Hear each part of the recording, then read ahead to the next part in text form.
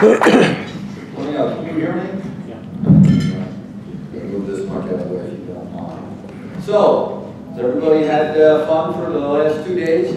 Yeah. Oh, yeah. All right, well, I hope you enjoyed the 220. Hope you enjoyed Maribel and Columbus. I think that gives you a little bit of an idea of some of the things we're doing in the Americas. And I'm going to spend some time today talking about all the things we've done really over the last 50 years, because I think we have to put in perspective the last 50 years here, not only in the U.S., Canada, and in Latin America. And I think one of the things when you specifically think about the U.S. that brings it all together is a little bit of a film we put together about a few months ago, a team put together. And if you don't mind, I'd like to start with that, give you a little bit of an overview. So, what's the role? Perseverance. Perseverance is one of those words you learn in school, in American history class. It was a quality of the settlers of the colonies. It was a quality of the founders of this nation. It is a quality of every person committed to any endeavor of which others are skeptical. Airbus is used to skeptics, but we also persevere. When we opened our first U.S. office in New York City in the 70s, most Americans did not know who we were, and those who did saw us as a little upstart. Even when Eastern Airlines became the first U.S. airline to fly our first aircraft, the A300, in 1977. But we accepted the challenge. After all, just like perseverance, good, clean competition is as American as apple pie. By the late 80s, Airbus had moved its U.S. headquarters to Virginia, opened a training center in Miami, and at the end of the decade, there were 125 Airbus aircraft in operation in North America. That number was only a dream a few years before. 125. The 80s also brought our game changer, the A320. Airbus's first single-aisle family was a success from the wheels up. Then came the A330, A340, A350, and A380, each aircraft landing successfully in the U.S. in growing numbers to this day. We're pushing 2,000 Airbus aircraft in operation in North America. Where are those skeptics? And now we're building planes here too.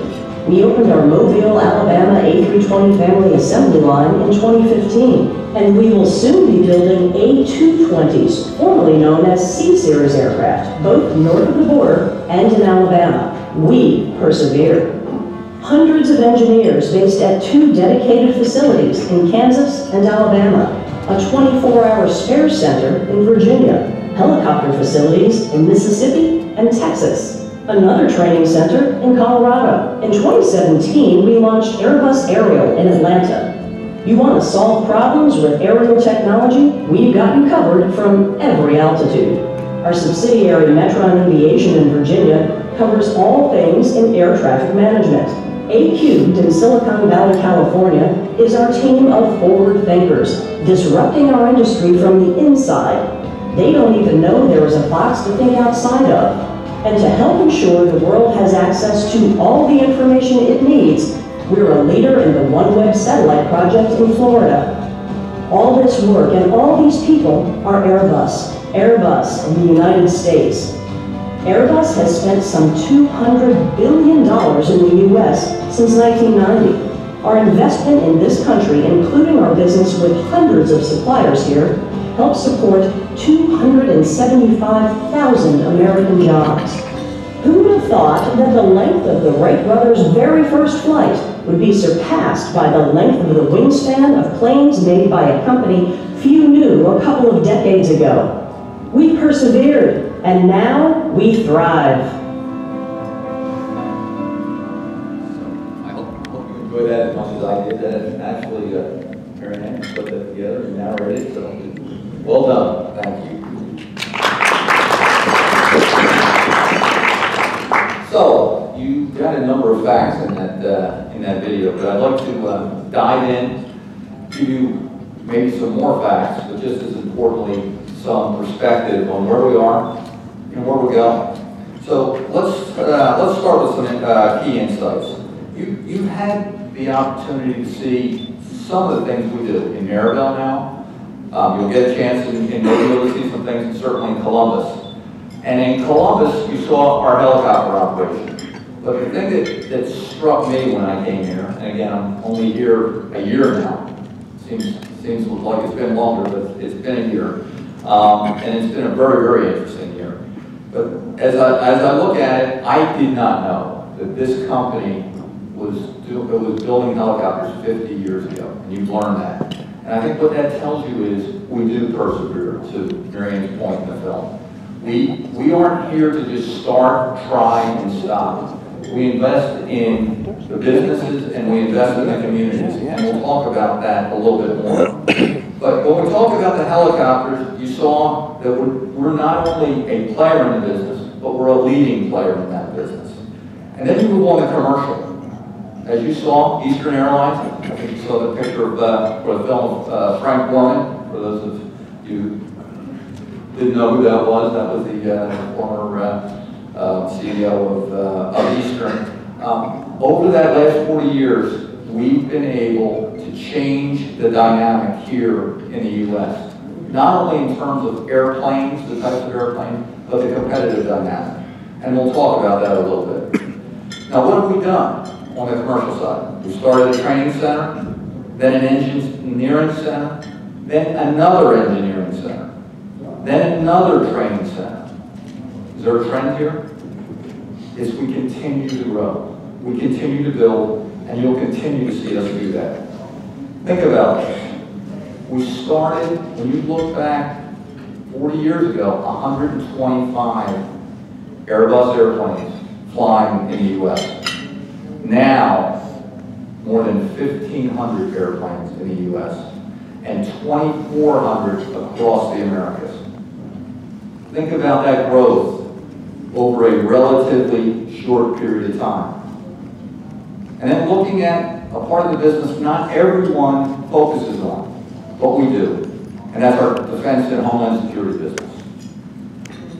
We had our first helicopter to the U.S. Coast Guard in 1985. Our first patrol plane to the Coast Guard in 2006. Our first radar system to the U.S. Navy in 2005. And our first helicopter to the Navy in 2009. Then, as I'm sure you've heard, because our helicopter team is very proud of this, and they should be, we started the Lakota program. 420 helicopters training U.S. Army helicopter pilots every single day. And we are proud of the program. It's on time, on budget, and I know that the military is very, very happy with it. So our team is also very happy. But we're not just a sales organization.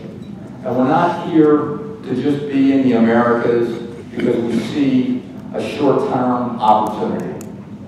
We're here because we invest in the community. We are a global aerospace company that invests in its local communities, and we're a good corporate citizen. So what do I mean by that? So let's just move on for 1 second and look at some of the other things we've done in terms of investments. OneWeb satellites, have you heard of that? Melbourne, Florida, Space Coast. It is a LEO constellation, over 600 satellites. It will enable internet connectivity around the world, making a difference for people globally. Then, obviously, we have our expansion here. But less obviously, let's talk about some of the things that we invest in. And the supply chain is one. You saw a number that, when I first came here, I was surprised about, and that's $200 billion. Think about that, $200 billion since 1990. In 2005, we were investing $8.5 billion a year. Today, we're investing $17 billion in the supply chain. About 40% of all Airbus-related parts are procured here in the U.S. And Airbus is the single largest consumer of U.S. aerospace exports, larger than any other company and larger than any other country. You saw another number in the film, 275,000. By investing in that supply chain, we are investing in suppliers, and those suppliers are employing people all over the region. And we are proud of that. The communities themselves. When we invest in the supply chain, when we invest in our fabs, when we invest in our engineering centers, it's not just an investment in this specific entity. It's an investment in the community. It's an investment in the local diner. It's an investment in the local car dealership. Because our employees are out every day involved in their communities, and we're proud of that. One of the other things we're doing is Flood Works Alabama. I don't know how many of you are aware of that, but hopefully we'll get a chance to show you a little bit about what we're doing. And it's really a vocational educational center right here in Mobile. We want to create opportunities for young people in aerospace. So, when we think about some of the other things we do in the community, and you'll hear Airbus talk about community a lot, because it is important. One of the things that I found surprising when I came is, when we donate, we being employees of Airbus, to United Way, Airbus matches 75 cents on the dollar. So for every dollar an Airbus employee sends to United Way, Airbus invests 75 cents in the community or in the specific charity. And I think that is a sign of truly investment in the community. So let's talk about other observations. We're not just competing with the U.S. We don't compete with the U.S. We're competing in the U.S. We believe in competition. So we are here every single day building our businesses, helping to provide for our employees' families, to make sure that we can build the best organizations in the world right here in the United States. And we believe in competition, and the best way to do that is to be local, understand your communities, and then go out there and win. So, when we think about winning, what does that mean? Hundreds of suppliers in more than 40 states. Our employees are in every single state. Well, excuse me. I look at this when I say 40 states. The growth in those states is phenomenal. So the fact of the matter is, we're continuing to build on individual states, and we have our focus states. And then we have hundreds of small businesses surrounded by those. We are present with all these customers, and we're investing in the customer, we're investing in the community. Job creation is important to us. So, when we talk about the U.S., we talked about helicopters, we talked about Mobile, we talked about OneWeb. You saw what we're doing with A-Cubed, our innovation lab. We have a venture company. You saw what we're doing there. We're continuing to expand to ensure that we get the best and brightest employees, and to ensure that we put ourselves in a position to win. Because if we have the best employees building the best products, we believe we will win. So, I talked about the U.S., but if I could for a moment, let's talk about Latin America. It's a growing market. We've been there for 30 plus years, and you're hearing a theme. 50 years in the U.S., 30 years in Latin America. We have continuity. We're working with the customers, the suppliers, and of course, the local communities. So, let's think about what that means. Over the last 2 decades, air travel has doubled in Latin America. Historically, domestic traffic was the fastest growing segment. But in 2017, interregional traffic grew faster. Less than half of the top 20 cities are connected by one daily flight. What that tells you is the opportunity is huge, and we are there for our customers. Through 2007, the Latin American and Caribbean will need 2,700 new passenger and freighter aircraft valued at $350 billion. The in-service fleet will more than double during that time. We are the market leader in Latin America. We have 1,200 aircraft sold and a backlog of 600 aircraft. In other words, 71% of the backlog.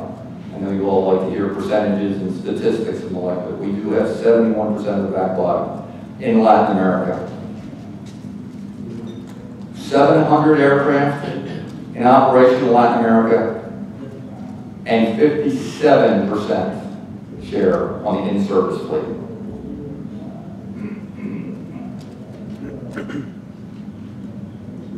The future of Airbus in Latin America looks similar to the U.S.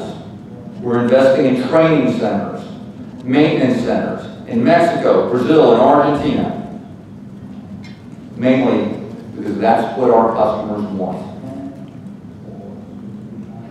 They have said, we want you present, we want you involved, and we are building in the local community just like we have in the U.S. When we talk about training centers, I think you've all heard the demand for pilots. There's an amazing requirement coming up over the next 20 years. You hear about numbers of 400,000, you hear about numbers of 600,000. Whichever number you look at, it's significant. And we are preparing through our training facilities to help to train the best pilots in the world.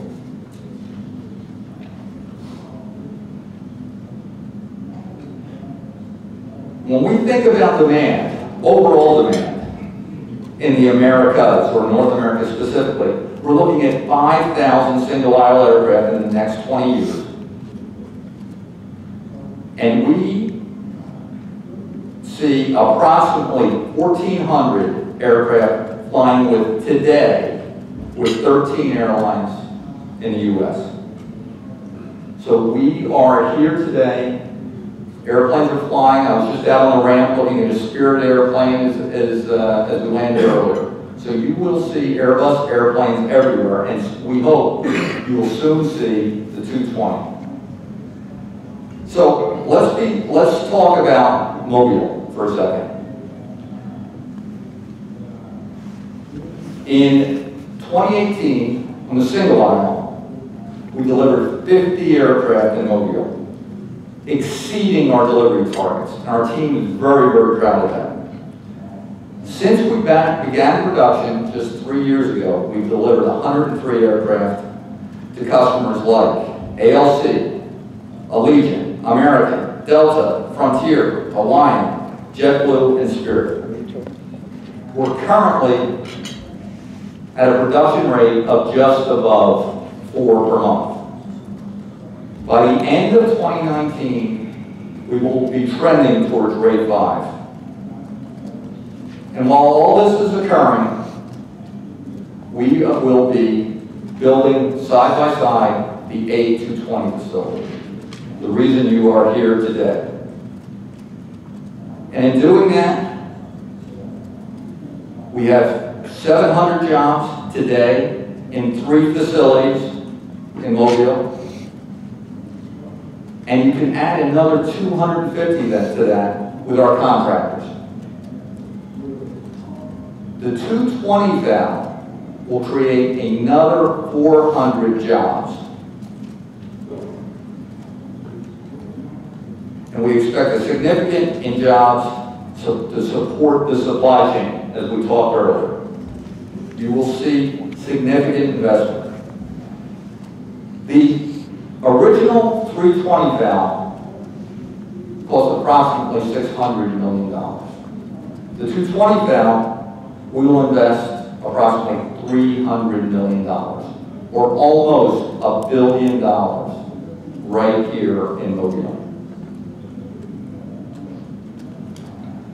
In addition, we've invested in our engineering centers. Right out here, you'll see the Mobile Engineering Center, which does the global engineering for our wings on our airplanes.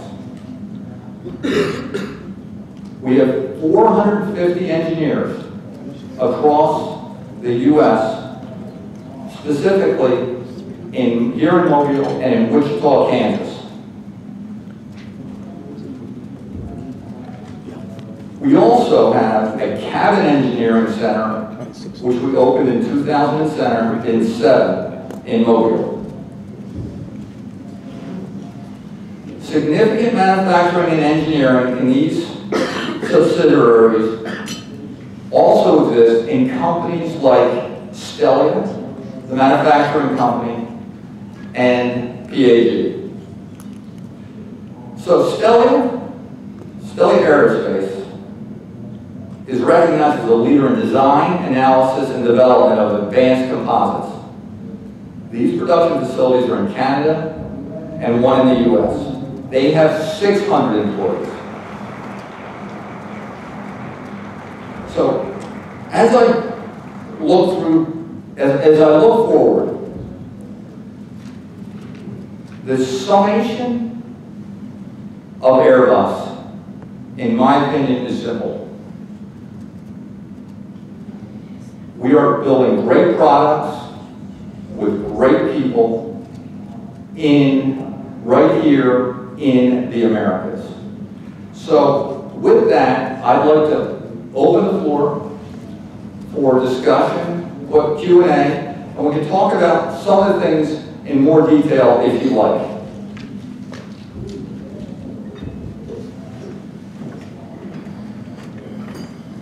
Thank you, Jeff. I'm going to borrow your microphone. We'll pass this around the room so that everyone can hear. And let's begin our questions, Tim. Since I picked on you, we'll go first. So Tim, I do want to start by saying I could have regaled you for another 20 minutes as I was looking at this with other things we're doing in the U.S., whether it's Zephyr, our high altitude UAV, which is has set a record for 26 days in orbit, or Vahana, which is our autonomous flying vehicle. So there's lots of other things we can talk about if you like, but I'm sure you have. Thanks, Jeff. Tim Beaver from Reuters. Just a couple of questions, quick ones. How much financial support are you getting from the Alabama local authorities or state authorities? What is your projected production capacity here, and when will you meet that? And then finally, if I could just go back on the original decision to place the A220 here, that was at the time in the context of the trade dispute between Boeing and Bombardier, and it was understood to be a device that would place the production final assembly in the United States and then get round the objection that it was a foreign aircraft.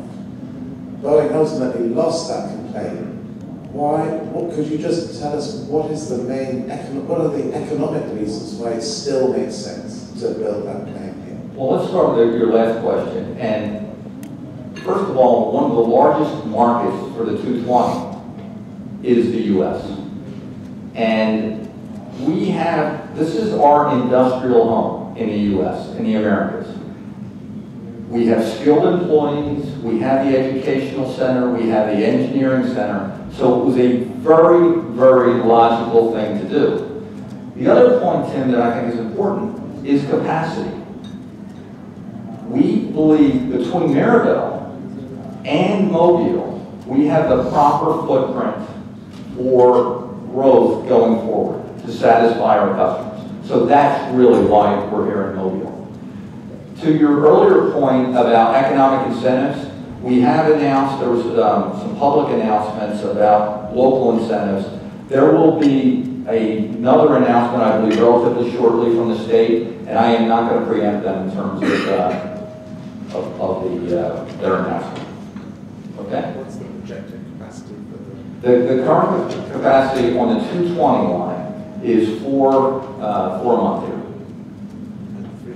And the 320 is currently, it's at 4.5 and directionally trending north.